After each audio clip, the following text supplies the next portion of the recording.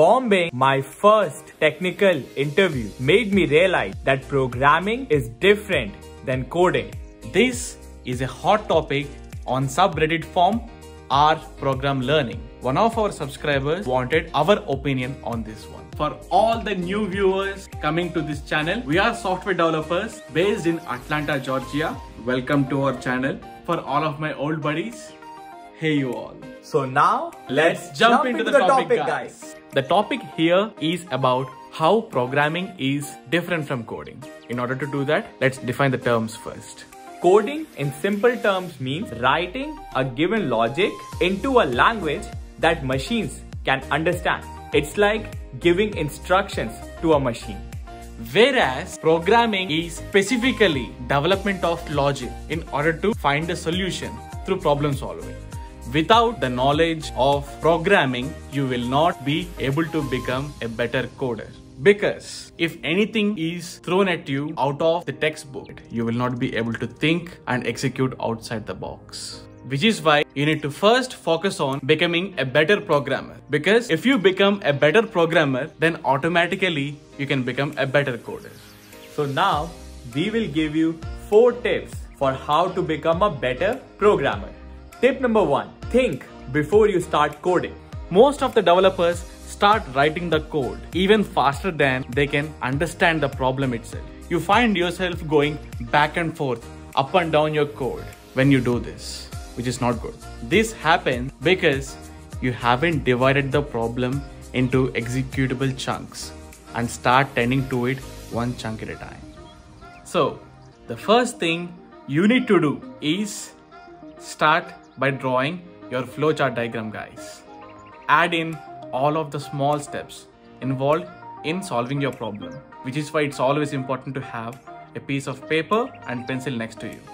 You can use graphs, concept tables, images, whatever helps you to understand the problem easier.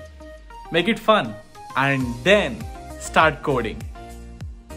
This will make you a better programmer. Tip number 2 is to subscribe to our channel Strawhat Engineers so we can help you in your software journey and make you a better programmer. Strawhat Engineer family has grown 76 strong. Very fast, guys. Hit that subscribe button and get us to awesome 100. Now on to the next step. Tip number 3 is understanding the business behind every project. Understanding business is essential. Because when you program to solve a business problem. That problem might be getting more customers for a business, or that problem might be making a payment process smoother for your current customers, or any problem similar to these ones. By understanding the business logic and client expectations, a programmer will be able to see the big picture. And when you can see the big picture, you might be able to see some future problem that your boss or client can't even see. And that makes you very, very valuable for your company and for your clients and makes you a better programmer. The last tip, tip number 4. Find someone with a completely different programming style and learn to see their point of view too.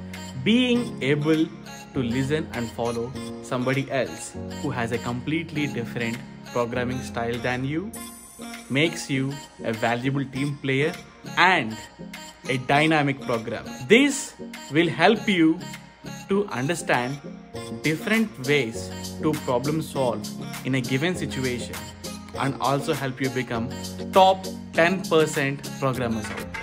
Some people like to use React as their framework and some love Angular. Now there is different framework for different kind of situations.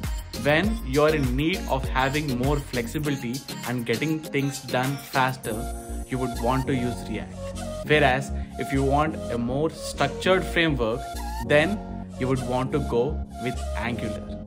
Basically, there is different programs and frameworks for different situations, guys.